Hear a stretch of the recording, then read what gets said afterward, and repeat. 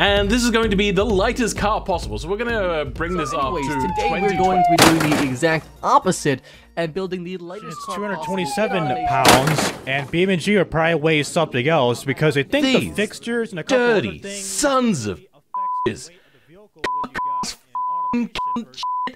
assholes.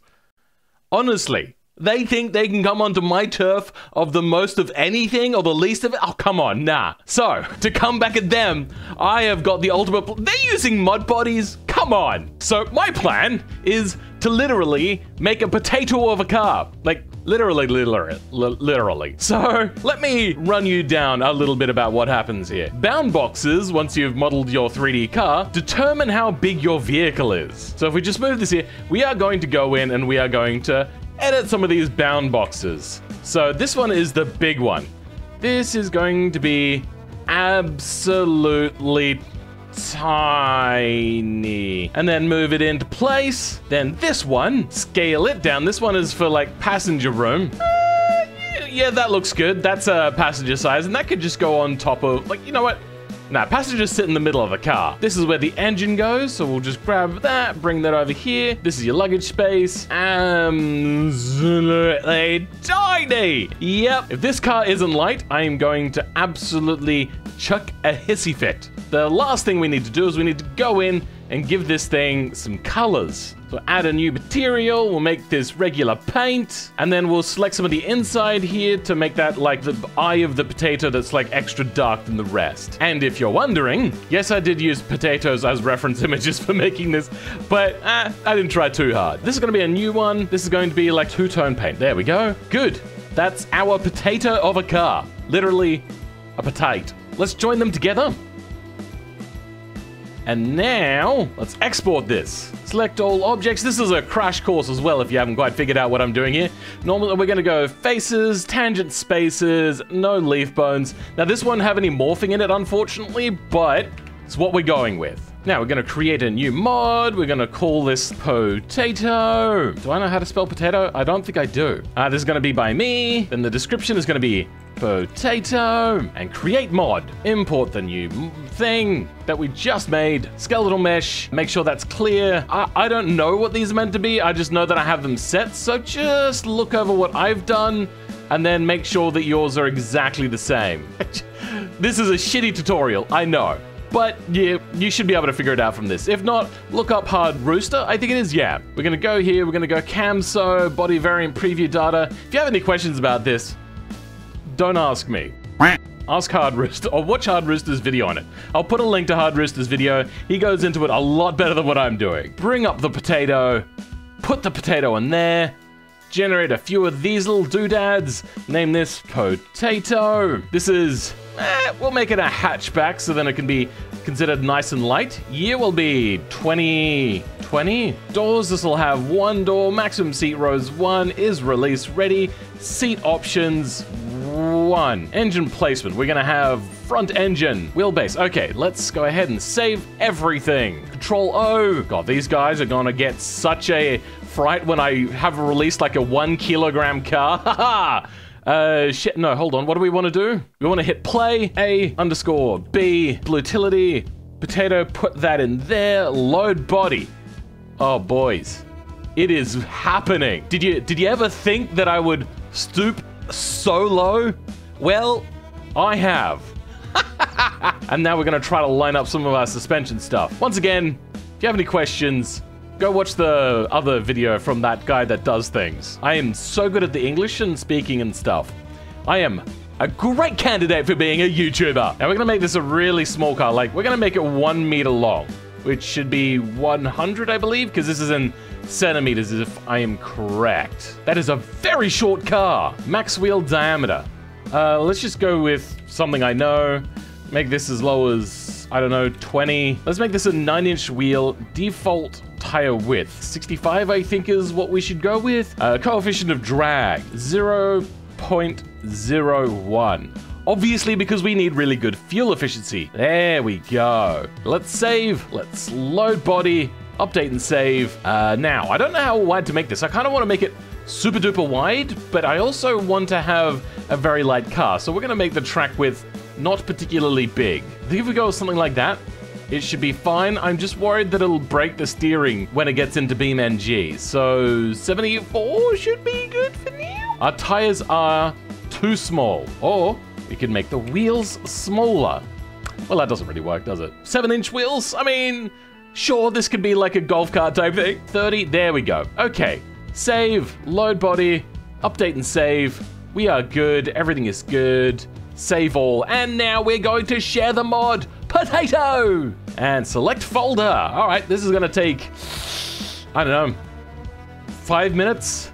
Sweet, done. Okay, let's go grab our mod, which will be potato. Gonna copy this, then I've got this hotbar already, but Steam library, Steam apps, common, automation, UE, whatever that is, automation game and mods, you're just gonna paste it in here. Now, when you want to launch the game, you're going to launch it and you're gonna launch with no launcher. Now, let's go ahead and find our new car body. Woo, there it is, 1 meter long. This thing is tiny. All right, this is gonna be carbon fiber, obviously, because this potato needs to be minuscule. And then it's gonna be a monocoque, more carbon fiber, front transverse, then push rod on the rear for the extra super duper light. Increase that quality because we are going to have ourselves a good time. Then an inline 3, magnesium, make it as small as possible. And unfortunately, I have made the engine bay too small.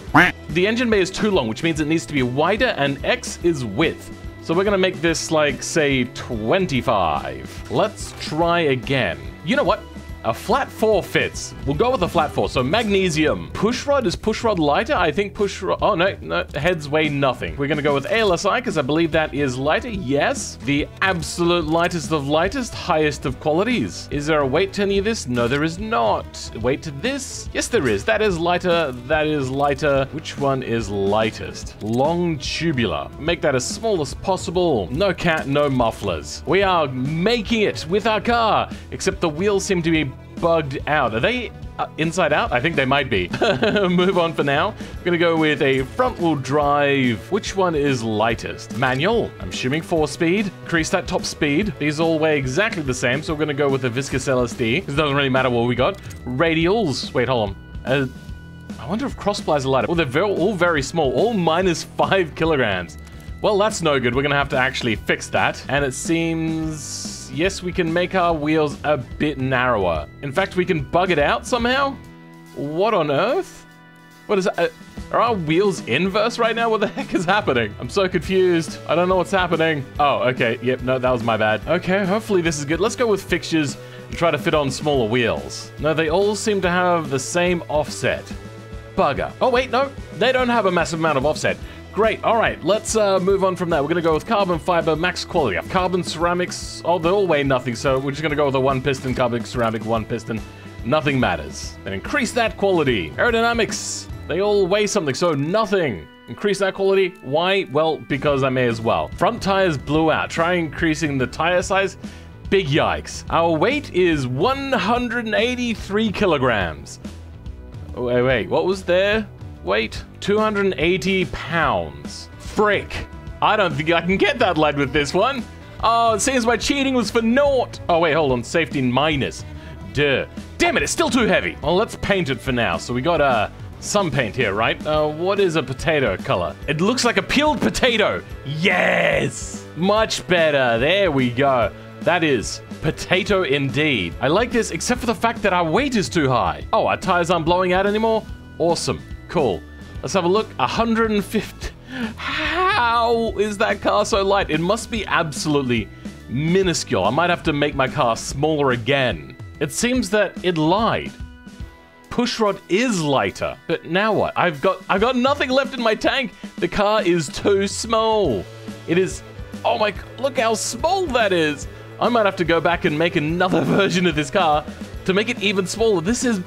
bonkers. 2 hours later. All right, if this doesn't solve the issue, then I don't know what the fuck will. God damn it, if I don't have big front tires, the car becomes too oh, and it still weighs too much. How is it weighing so much? If I make it any narrower, the car bugs out and I can't have a freaking engine in it. What is going on? Here's the PLP 50 body. It's 800 wide, 900 long. 800 by 900. I am smaller in every way. Okay, it must be the size of the model. All right, time to try this again. Bam, 113.5 kilograms. I also found something else out. Something very peculiar. Let me just go over here to engine. You see here, yeah, we've got the quality spam. A low cam profile, a low quality on head was lighter. You want to know what else? Apparently having a low compression ratio also makes it lighter. Don't ask me. Now we're down to 12.9, but also high quality, but then like really low numbers here, really low RPM, and single barrel eco set to race is the lightest. This is bonkers. Also low quality and low size, this is as light as it gets. So we have done everything that is required to meet the limitations for lightest car. 248 pounds. Yes! I outdo you all. Yes, I am the good. I am. Oh boy, yeah. And we're gonna increase our acceleration here by dropping our top speed a bit, so we can get down to like 67 seconds to 100. Now it just comes down to styling. Let's get that potato color again. Oh, that good old peeled potato look. Oh, it's so good. I love it. It just looks.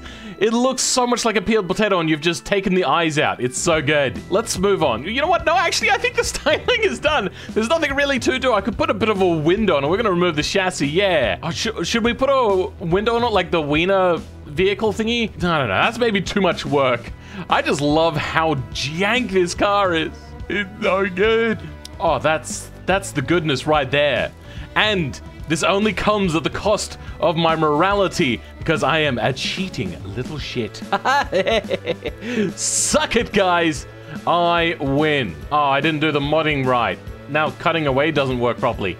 God damn it. Look at that. All problems solved.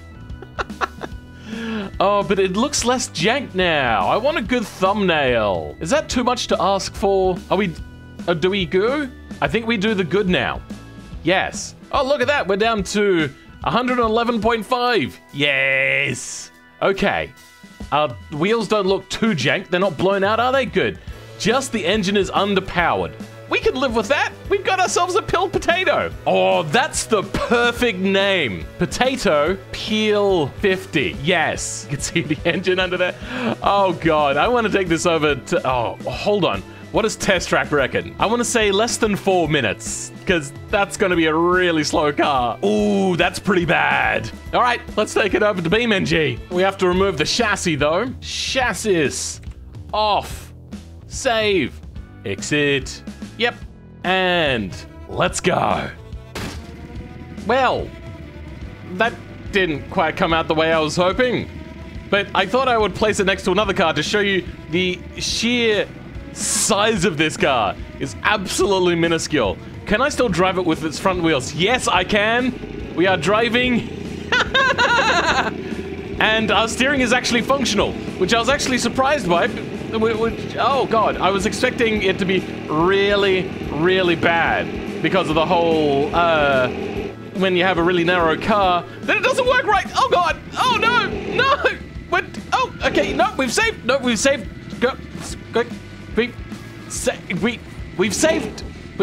Oh, God, just stop. Okay, we've saved it. Oh, no. Okay, hold on. Yeah, hold on. I've saved it. Okay. Okay, come on. Yep, and there we go. And we've saved it. Oh, no, hold on. There we go. And yes. Okay, and we have saved it. And oh no, our steering is broken. How far will I make it over the jump? Make it!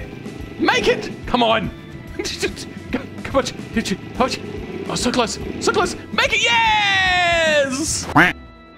Well, needless to say, this has caused a bit of an issue. Hey, our meshing has actually come out pretty good. The only problem is our rear wheels keep breaking off. Oh my God! It actually weighs less in BeamNG at 95.73 kilos. Welcome to Potato Car V2. Very, very excited little car. This thing is just raring to go. All right, so let's give it what it wants and full beans. All right, now we get to see what this thing does jumping off of jump ramp. Oh, engine keeps starving of oil. That's a new one. So all I did, oh God. Huh. Well, that's not what I was expecting. It seems that refreshing the car doesn't fix that oil starvation issue. The thing about the mod was apparently I needed to have this thing be super duper wide. So we're gonna blow the engine. Engine is about to blow. It's gonna blow. It's not actually blowing. Torque reduced, but there we go. It blew just as we were about to jump. And, oh, we didn't actually make it that far. Now let's see if Neological can do a better jump than that the next time he picks up one of my mods. And, yeah, if he shouted me out, you know, help out a fellow creator. But now, what we really have got to do today, and that's do our lap of Friday Pike Day. This one is going to take quite some time. I think the game is bugged out. I can't seem to hit yes. Okay.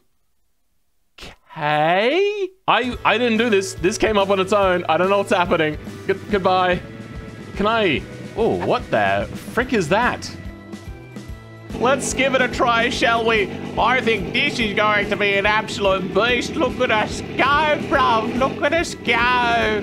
Oh, this is going to be pretty bad. I'm probably going to have to fast forward through pretty much the entire thing of this. This is just not what you'd normally expect from this sort of thing. Oh dear, you're so slow. We finally reached corner 1. Oh dear. You know what? Yeah, we're just gonna fast forward through pretty much this entire thing. Jesus. No! What? My engine is it ran out of oil? Oh no! Oh god. Let's go do some fixing then, I suppose. Well, it can't overheat if there's no engine thermals. That seems to have fixed our issue. Brum, brum, bitches, yay! Voiceover time. Well, I hope you guys have enjoyed this up to this point. Once again, I would like to ask if you guys like this sort of potato-based content or non-potato-based content. I would like you to subscribe. Oh god, this car was quite tricky to get up here. You see that I went off a little bit there, but that's fine. I over-revved it at some point as well. I can't remember when that happens. It'll happen in the future. But by god, this was excruciating. Basically, I had to keep the thing in second gear the entire way up because third gear was just too long. So most of the time, 46 kilometers an hour, which is this much miles per hour, was just basically the limit the majority of the way up. And there's the over rev as well, because I actually switched to the wrong gear. But I'm gonna do you a favor. We're just gonna watch a little bit more until we get to the halfway point, which is about to come up, because for the first time in a very long time I was able to go up into third gear. But I'm gonna save you the rest of this monotony, and we're gonna speed right up towards the end. I've got a few times into fourth. A lot of that was stunted by that off that I just had then. I bent the rear wheel in, and that made it really hard to control. I considered for a split second restarting, and that nosy I just did then is still really funny. But yeah, no, it was only a fleeting one to do. But as you can see, I'm into like the 20-something minutes now, and I was tired of this. I was so bored. I just wanted to be over. Second to last hairpin. We're coming up here in one of the final straights, really long, last hairpin, and there we go.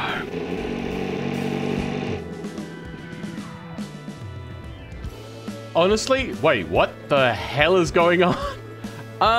There seems to be some, let's say, issues with BeamNG at the moment. But oh my god, I thought this was going to be a fun little thing at the beginning, but now it's all, like, grating on me so badly. Where's all my options? What is going on? BeamNG devs, what the heck happened? But for now, I'll catch you next time. Goodbye.